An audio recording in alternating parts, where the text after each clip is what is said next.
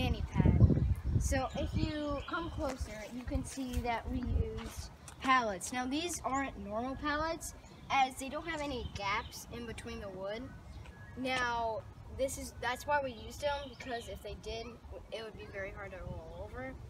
And so this is a pallet you want to use, but if you don't have access to these kind of pallets, you can just use a thin piece of plywood or particle board to cover up the gaps.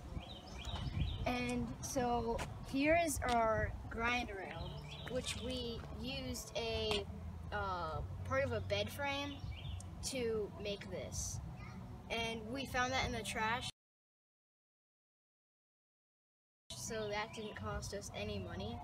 And we just screwed it on, and we made sure that the ends weren't very sharp.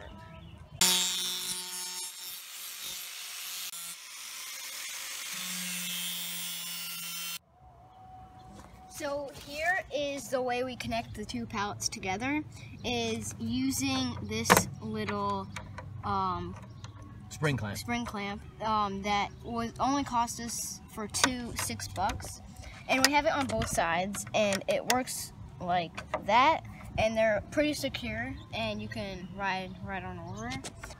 So here's a feature that you might want to build onto your manny pad if you don't know how to ollie. So right here, you can see we screwed a piece of 1x to this pallet, and then we could just simply move this piece of particle board onto it. Now, this was just a piece of scrap, so we didn't have to buy it, but you might need to.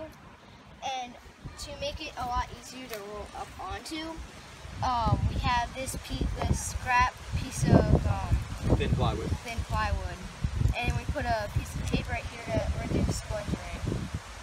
So then it is a lot easier to roll up onto it. So there is our DIY manny pads. How is it, Dan? Is it fun? Has it been fun? Yes, it has been.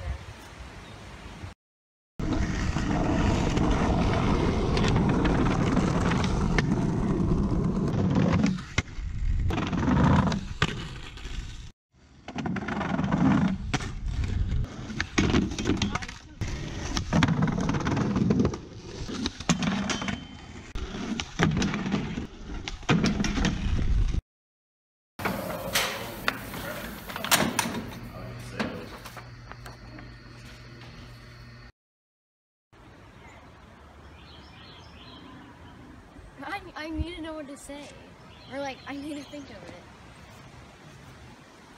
Okay.